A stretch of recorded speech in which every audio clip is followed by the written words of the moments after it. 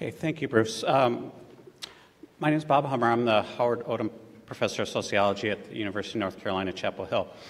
So I'm honored to have been on the planning committee for this morning's joint symposium and to co-chair the program, the IAPHS program, with my colleague Allison Aiello.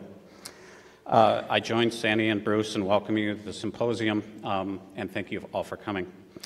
So this opening session of the symposium is entitled Population Health in the United States, The Stakes Are High.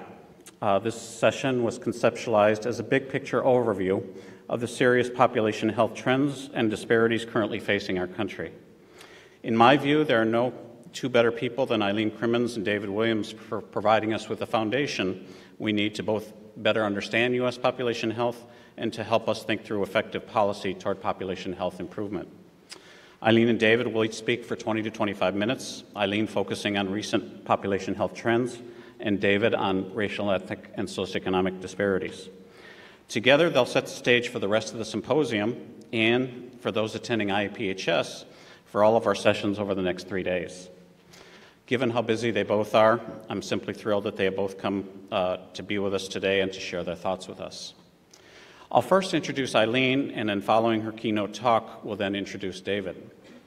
So Eileen Crimmins is the AARP Chair in Gerontology and University Professor at the Davis School of Gerontology at the University of Southern California.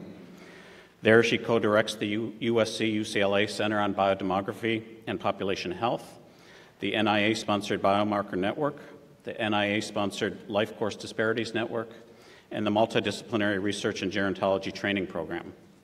She's a member of the National Academy of Sciences, the National Academy of Medicine, and Fellow of the American Association for the Advancement of Science.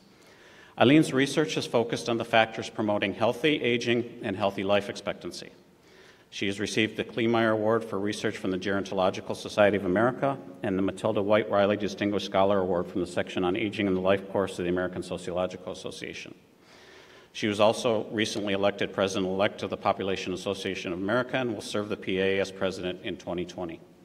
So thank you, Eileen, for accepting our invitation to speak today, and let's welcome her to the podium.